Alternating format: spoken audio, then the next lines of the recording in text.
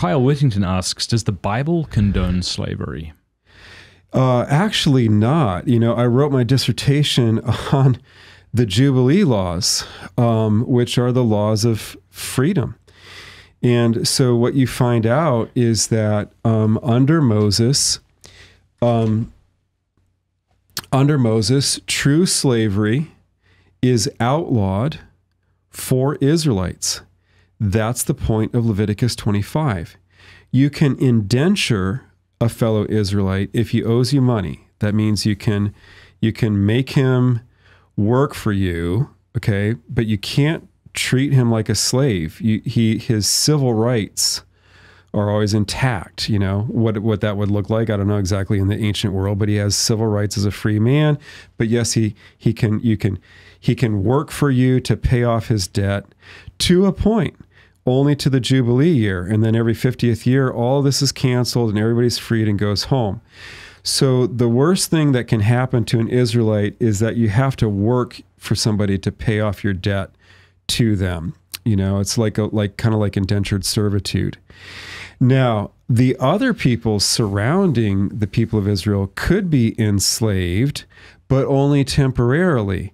And this is what you find, for example, in Deuteronomy 15, and there's a parallel passage earlier in Exodus 21. It talks about Hebrew slaves. Now, the things that people mistake about that is they think that Hebrew is synonymous with Israelite. It's not.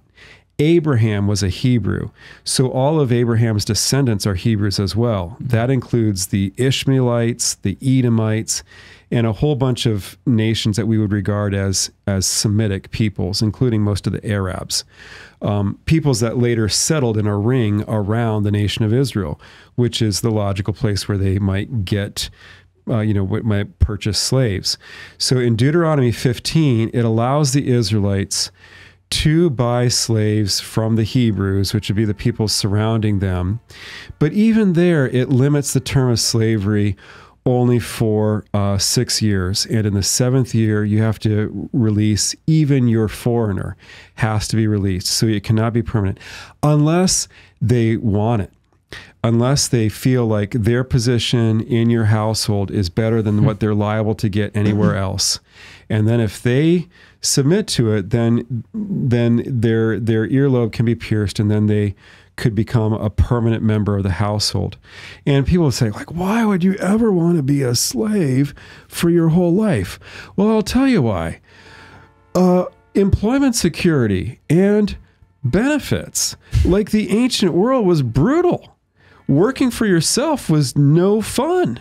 It was a good way to die. It was, as Jordan Peterson said, not good. Okay? It's not good. It's not good. Okay.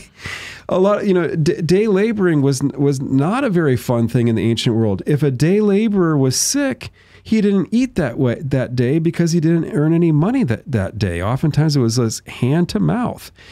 And but a slave was a member of the household. If he got sick, he was cared for. The master, if for no other reason than the fact that he had a huge investment in this worker, would care for you and nurse you back to health and so on, because, yeah, he had invested a lot of money in you and needed your labor and so on. So slavery typically had benefits to it, and you frequently find in the ancient world that bonds of affection arose between masters and their servants in these situations, and people would sell themselves into slavery in order to gain the security that it offered over being a day laborer. That's hard for us to get our minds around, in the modern age. Was it chattel slavery, like is practiced in the New World? But no, I mean, I think people get that confused a lot. What's so perverse about slavery in the New World was it ended up as a race-based thing, and people have a hard time wrapping their mind around the fact that in the ancient world is like anybody could become a slave. Whether you're Caucasian or African or Semitic or whatever, that was like equal opportunity employer. So anybody.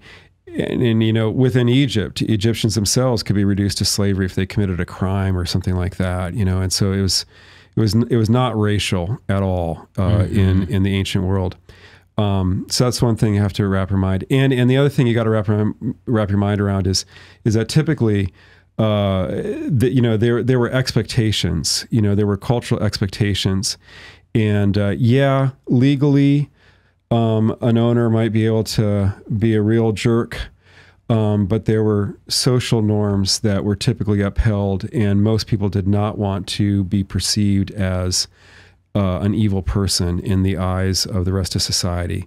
And so usually there was this effort to be humanitarian towards the people that worked for you. Yeah. This Jubilee year. Yeah. So to recap on the biblical thing. So Moses prohibits slavery for Israelites and even limits it for foreigners that the Israelites might buy. No more than 7 years unless they really like being part of your household. So that's the Old Testament, And if that's the Old Testament, the freedom that we have in Christ, shouldn't that, bespeak more? So you have the passages in Ephesians, for example, where Paul says, masters, do not be harsh with your slaves, and slaves obey your masters.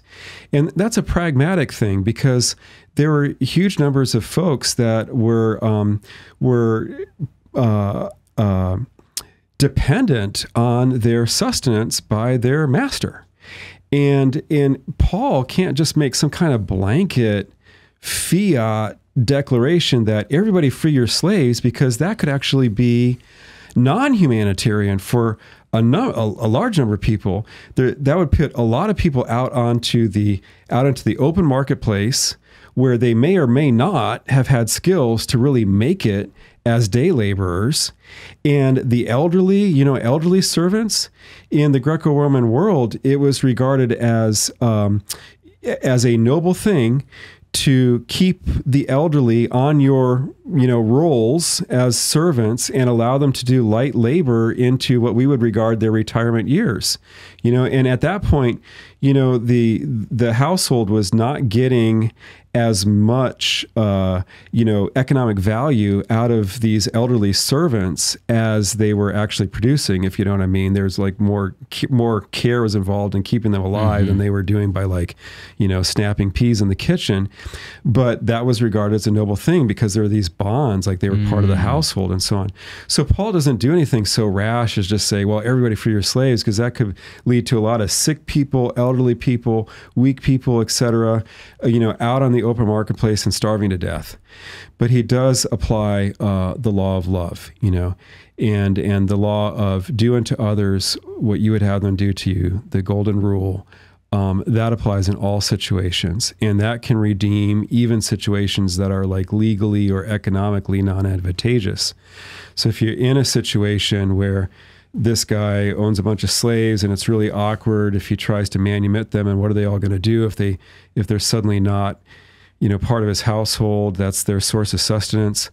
But he can treat them well, and they can treat him well, and we can work past this, and then when there's an opportunity to change the way that society works, we can take that opportunity to, make institutions that are less, susceptible to being abused. But in the meantime, we got to do something. And what is that? Why, that's to love each other and to treat each other well within imperfect economic institutions. Hey, thank you so much for watching. Before you go, do us a favor, leave a comment, let us know what you thought of the video, like, and subscribe.